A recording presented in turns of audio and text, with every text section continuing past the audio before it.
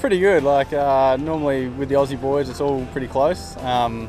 Obviously coming back from the Worlds just a week ago, I think everyone's kind of got to get some motivation to go out and race. But it's pretty fun. Like it's just like a big training group.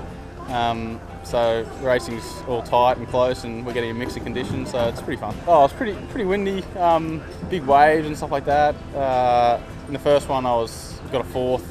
I think I was up to second and hit the bottom mark, and it didn't really help me out. So I made some few rookie errors there, but and then I got a first in the second one. So came back good in the second one and had some nice pace and sailed nice downwinds, which helped me out. Yeah, well, the forecast tomorrow I think looks pretty windy, so I don't know if we'll get a race in. I think we sat around under postponement today and the forecast wasn't nearly as bad, so it'll be interesting to see if we race tomorrow. Otherwise, yeah, 2 more days, maybe 1 more day to go. So yeah, just keep sailing well. I think yeah, just consistency will get me there in the end. I think if I keep sailing near the front, and I'll be looking good.